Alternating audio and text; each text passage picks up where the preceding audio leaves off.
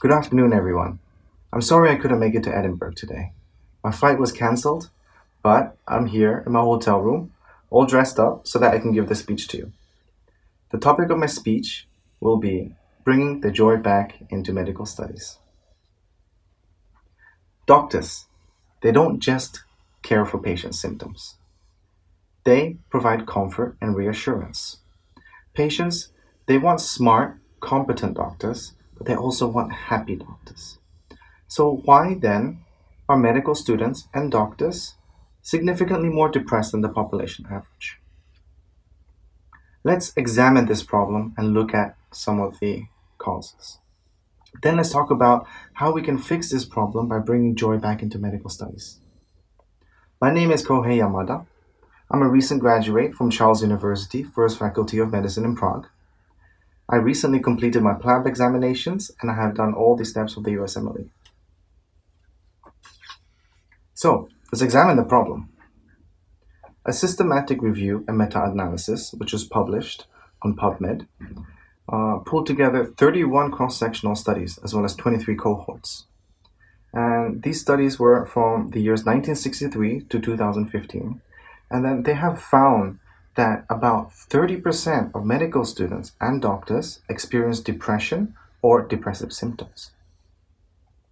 And beyond the effect of depression on individuals, depression was linked to poor quality of patient healthcare as well as increased mental errors. Patients, they want happy doctors. And as human beings, doctors are also entitled to being happy. So why does medical students and doctors, why are they more miserable than the general population? Many factors can contribute to this. And it's important to know that no two cases are the same. But there are common causes, and this affects students and doctors all the way from the United States to here in Manchester to over there in Edinburgh. Today, we will look at two of them. The first factor, medical school. Now, I don't need to tell anyone in this room, your room, that medical school was tough. There is an expression, drinking water from a fire hose. The sheer amount of information that we needed to learn in such a short period of time was astounding. I remember one of my first anatomy classes that I attended. They taught us about the humerus. I was like, I can do that. It's just one name. It's just the humerus. And then came more and more names. Suddenly there were like 15, 20 names or however many names there was on the humerus. When it came to the pelvis, forget it. Now, when you combine that immense amount of knowledge that you needed to learn in such a short period of time with pressures of exams and the intense competition, an environment is created that advocates like Pamela Wiebel describes as a military boot camp. The fact that medical students are on the whole smarter than the general population actually makes the problem worse. Studying medicine requires discipline, some intelligence, but most of all determination. And I'm sure everyone in your room have these three qualities. That is why you can progress so far in your careers or in your studies for you to reach this point. But medical school brings the smartest people from all over the country and all over the world into one institution. And suddenly, when they were the best, they may no longer be the best in the class. All the best and brightest are now competing. No wonder the pressure is immense. I remember in my university, the best students from Malaysia were selected, and only the top of them was awarded the medical scholarship. And with this scholarship, they were able to come to my university and study with us. However, I saw one of them fail an exam, and he did not know how to handle the stress of failure. This led him to show some depressive symptoms, which only grew because he did not know how to speak out. He did not know how to ask for help. And eventually it got so worse, he stopped eating. He couldn't sleep properly. He just dropped out. Now this teaches me something, or this taught me something. Of course, I tried to help, but there was nothing I could do at that moment. But it taught me that it was important to develop the skills to handle the stress of medical school. And it's important to develop a mentality to handle the stress. And what helped me was to always keep in mind that there are two types of stresses. There is a eustress, and then there is a distress. Now, eustress is the good kind of stress. It's this type of stress that pushes us to do better, to work harder, perhaps for our family, for our friends. Whereas being distressed is being so stressed to the point that you won't be able to function. I remember in one of my exams, I was so distressed because I was so worried for that exam. I think it was pediatrics because it was one of my weaker subjects. A doctor asked me a question during the exam. I completely blanked out. But after the exam, it just came back. So that is what being distressed is like. The good news is that after you finish first year of medical school, things get easier. This is because you learn the skills to cope with the stress of medical school.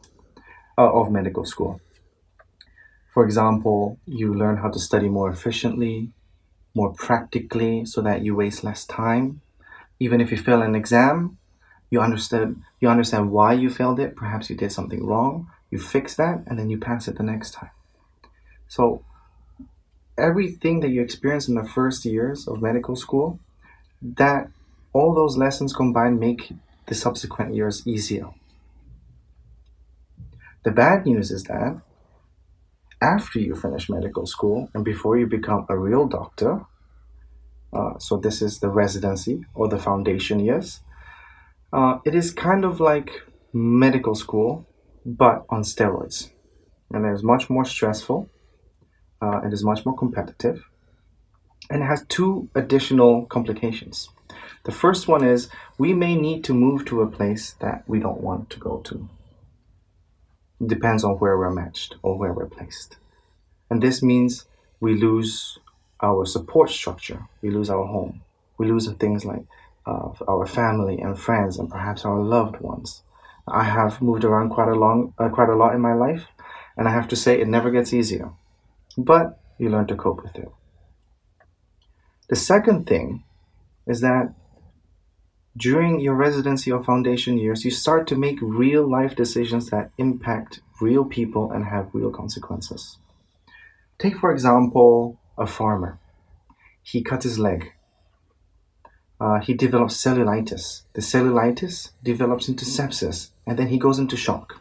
Now, how do we treat septic shock? We give them some fluids, we give them some vasopressors. But what is one of the complications of vasopressors? Acrocyanosis. Now imagine amputating his hands or his feet. How will he provide for the livelihood for his family? How will he feed them? And these are the things that we will surely have to face in the future. And of course, once the residency or the foundation years have finished, the real world is just waiting. Thing is, they don't pay foundation doctors very well. And we have a lot of debt from medical school. So try not to look at your bank account. And when you put all of this together, is it really surprising that medical students and doctors are depressed? Elizabeth Poorman, a primary care doctor, she said in an interview, fundamentally, medical school and residency cause mental health disorders. They can cause depression. Given how prevalent this problem is, why don't more students and doctors seek help? Which brings us to the second point, the perceived stigma of reaching out. Now you think that people who are doctors, or people who want to be doctors, or medical school students, they will find it easier to reach out for help, right? Why? Because they know who to talk to. They're surrounded by people that can help them. They're part of the medical profession. and they have access to all the support. On the other hand, it's the very factors that make medical school so traumatizing that prevents students and doctors from reaching out. This is the competitiveness. This is because they tend to be terrified that if they were caught reaching out, they may be perceived as weak. And if they are perceived as weak, people lose trust in them. And this may jeopardize their future careers. On the other hand, Nathaniel P. Morris, who was a former Harvard Medical School student, he wrote, "Last spring, I wrote publicly about my own struggles with depression during medical school. The days leading up to the article's publication were terrifying. I worried I might lose the residency slot I had matched into or forfeit the trust of my future colleagues. Again and again, I checked the medical licensing requirements in California to make sure I wouldn't lose the ability to care for my patients. Yet my fears have gone unfounded. And in the days that followed, I received nothing but support from my colleagues and mentors. Fortunately, others are speaking up as well."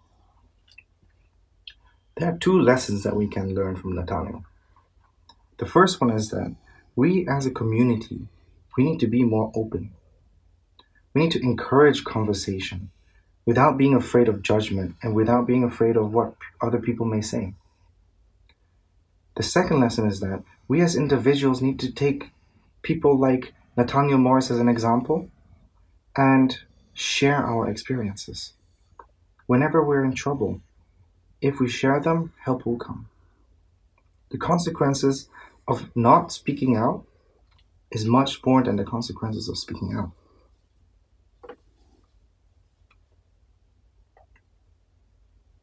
And what do patients want more than anything else? They want to feel a connection. When they are in illness, the only thing that could comfort them is not only their family, but perhaps what we can do for them. They don't want stressed, depressed, and anxious doctors, but they want competent and happy doctors that they can rely on.